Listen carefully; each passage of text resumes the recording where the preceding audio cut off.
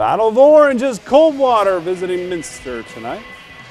First, it's Cole Frilling for the Cavs, hitting that mid-range jumper, a game you can see tomorrow on WOSN. Then Cody Frericks, the big tight end, making the move inside, gets it to go. How about Jacob Wenning? Takes and makes the wing three-sport athlete. Jared Scholze, the big man, heading to Fort Wayne next year for some college basketball, gets the deuce to fall. Then Scholze starting to feel it. And one. And he finishes strong. How about some defense? Off the steal, Frilling, throwing it down with two hands. Could be Layfeld Welding and Industrial Supply top 5 play. Scholze answers right back, doing his thing inside. Little baby hook. Minster wins this one at home, a final of 51-42.